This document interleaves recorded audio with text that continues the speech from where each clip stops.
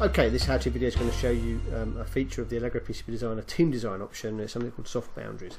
So to be able to use this feature, I'd need at least an Allegro PCB Designer license with the team design option. So in some instances where the master designer may well have kind of set some constraints and set the boundary areas, and you might want to work outside that, but you need the master designer to give you that ability to do that. So in the master design, we go to place design partition and look at the workflow manager. I've got a couple of partitions here, 2 and 3. What I want to do is I want to be able to enable the soft boundary. So I'm just going to say let's go and export effectively those 2 partitions. Once that's done, I'll go and open one of the partitions. So we'll go and open partition 2.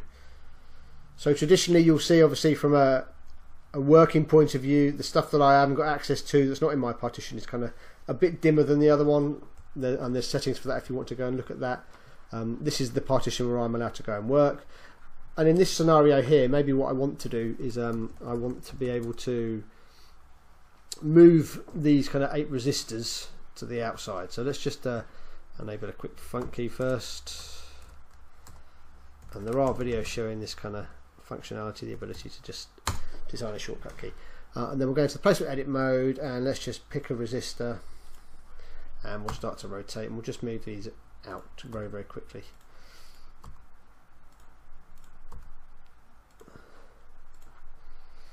And all I'm doing is I'm actually moving these outside of the constraint region. There's the boundary area, not the constraint region, sorry, the boundary area. We'll move them outside of the boundary area. I'm then also going to use one of the place replicate functions. Let's just align the components and we'll make it equal spacing of about 10 mils. Let's go a bit smaller than that. Once that's done, I can then go into etch edit mode and literally just go and route. And you can see I'm routing outside of the boundary area. So I'm actually working outside of my allowed boundary area, but it's allowing me to kind of go in with that soft boundary option, allows me to do that. Now if we look at this scenario here where I've kind of got a pin that I'm allowed to work on and a pin that I'm not allowed to work on, what I could do here and what the recommendation really is to kind of work it to a kind of point, leave the connection as it is.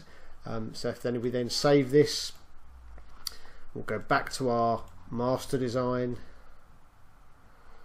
we'll look at the place design partition workflow manager, we'll import partition 2.